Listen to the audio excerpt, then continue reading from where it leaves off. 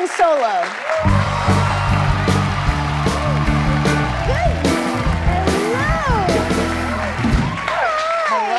Hello. Hi. You might get kisses. Hi, Solo. Oh my goodness, you're so mushy. Yes, you are. And hello. And what kind of dog is Solo? He's a bulldog. Sure. Oh my goodness, does he snore?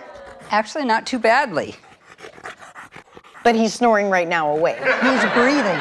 Oh, okay, sorry. And what do you do for a living?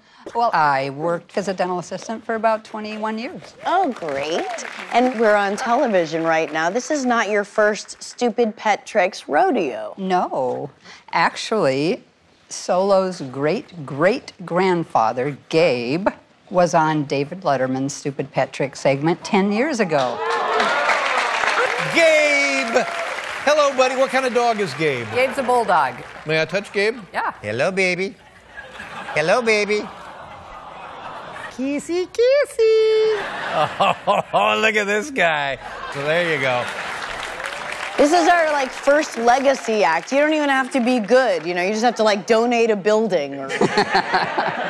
And what is Solo gonna do for us today? He's gonna ride a rocking horse like his great-great-grandpa. And that's what Gabe did on David Letterman? That's the trick, yeah. All right, let's see it. Okay, let's scoot this over this way, and Solo, you can mount up. I had a nickel for every time I was told to mount up. There we go.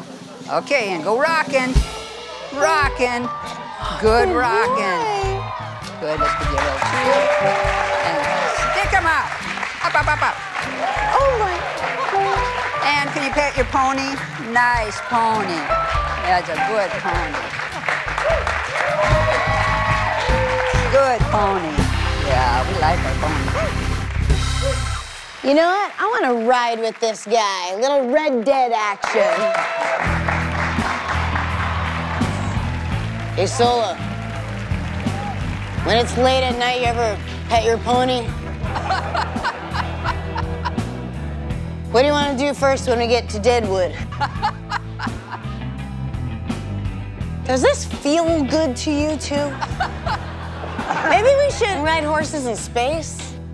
Whoa! Are you kidding me? Look at this. Underwater? We'll be right back.